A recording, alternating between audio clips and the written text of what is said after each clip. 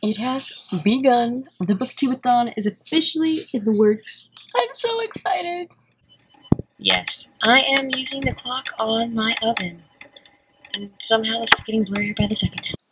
It is now 6/19, day 1, Monday of the Booktubeathon, and I basically have nothing read. I'm not really sure how vlogs work, if you know what I'm saying. I've seen maybe like 5 in my lifetime. It's very bad. I'm not experienced. I don't watch things. So, if this is a little messy or a little weird, I apologize. This is really weird. Okay. It's okay, Bailey. We can do this. Okay. Stop panicking. I would totally vlog with like another camera, but I don't have one with a viewfinder where I can see myself. And so I feel like if I carried this camera around, I'd never know what you're seeing. And it'd probably just like nothing or like a really weird body part. It'd just be like a close-up and it'd be a mess. So this might be the location of the vlog updates. Right before the Booktubeathon started around midnight, I had been reading The Woman in the Window by A.J. Finn, but I knew I would not get this done during the Booktubeathon. I'm just a little over halfway through maybe. I'm on page 220, but I know this would take me at least an entire week to finish because I'm like so slow at reading and I just don't feel that invested in the story. I'm putting that on the back burner. So the first book I was supposed to read for the Booktubeathon is, insert picture here of Devil's Line Volume 5, but I'm very much a mood reader, and I feel really bad because I decided not to pick that up first. Like, already failure number 1, commencing. I just finished a manga, Blue Exorcist, and I just really feel in the mood to try and pick up another one, and I was really in the mood for something horror-like, and so instead of reading Devil's Line, I decided to pick up Coraline by Neil Gaiman, and so I started this around maybe 1 o'clock last night, and then I got maybe 15 pages in, and I just kept like going, ah! That was the experience. I feel really bad.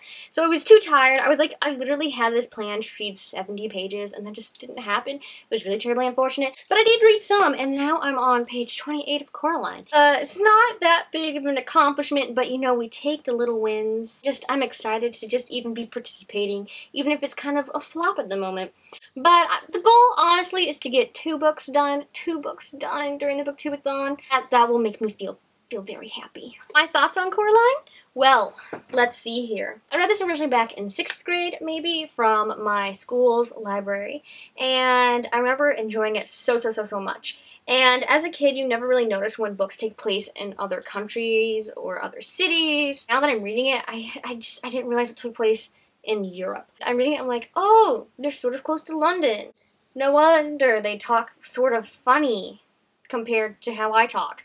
It's so funny how many times Coraline is warned that something bad's gonna happen and not to go into the door, and she's just like, danger, fun.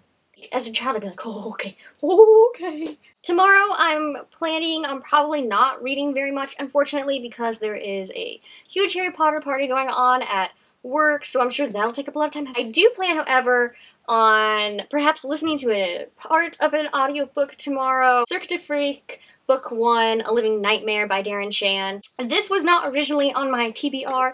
I had no idea that Allie from Hardback Hoarder was doing a readathon of all the Cirque du Freak books. So that was extremely exciting to find out. The first book is supposed to be read this week, so I'm very excited. I do not have the physical copy. I've been in the process of collecting all of them, but I do not own the first one, so I am going to be hopefully downloading that, borrowing it from Hoopla, and listening to the audiobook. I have never finished an audiobook. I have tried to listen to like 3 audiobooks, never succeeded in finishing one.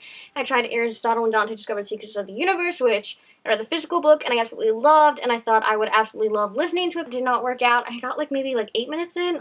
I'm a failure. And then I tried to listen to Divergent again, maybe got like 3 minutes in. I'm just like, it's not happening today. And then I tried to listen to I Am Number 4, but also did not work. I have read all of the Cirque du Freak books. I had originally seen the movie, which flopped, but I saw it when it was on pay-per-view after it had already come out. I was in 5th grade and I hadn't really delved into any vampire books before. And I saw that movie and I absolutely fell in love with it. All of my sisters did. We had never heard of the book series and we found out that the movie was based on a movie that we really, really enjoyed at the time and still do. I got it for my birthday several years ago. So we decided to start reading the series. The library I have a card with at the time did not have the ability to borrow books from other libraries.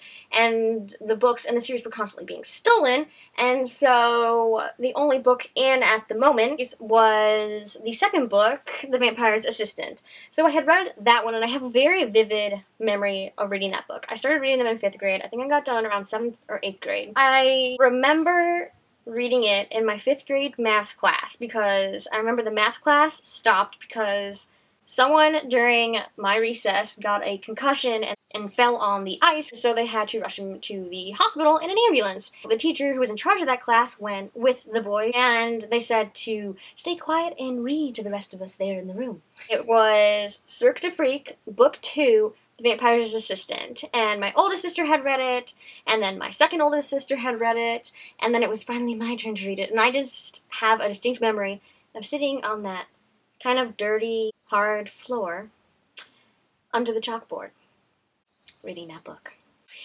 And then after that, I read the first one. The first one is probably my least favorite. I love this series so much as a whole. I've tried rereading it at least 4 times, and every time I get to book 3, and one time I got to book 4, and then I never finished the reread. This might be the time. And that was a really long explanation. Hopefully I'll have a better update for you tomorrow. Maybe I'll have pictures from the Harry Potter party. Yay! I have been trying on shirts for just 5 minutes because I want to wear something green. Seem like I am Slytherin, even though I've never officially been sorted, and I know I'm gonna be a Hufflepuff. In my heart, I know. My boss, she got this little electronic sorting hat that she's gonna use with the kids to sort them, and she sorted me prior, and it came out saying, Slytherin, and I'm like, ah!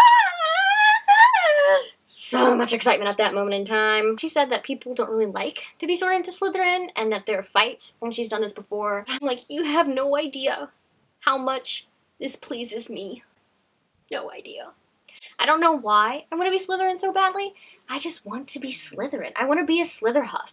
I want to be that way. Excellent talk, Bailey.